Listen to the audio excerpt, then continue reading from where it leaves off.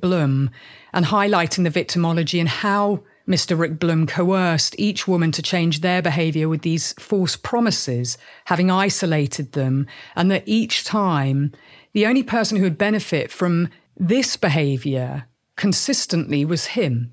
Because again, when you look at the power imbalance and what's going on, it's about, well, who benefits to understand what's really happening. And I mentioned to you in that same email that I believed that he had escalated his behaviour. And with each woman, he was perfecting what I call his tradecraft. He was learning, as criminals do. They learn what works and what doesn't. But I just went back through that email and I said that these were power and control related crimes, but it was not just about the money. Not just about the money. And I also said that, and it's a blinding glimpse of the obvious, but I hadn't found any single piece of evidence that pointed to Marion still being alive.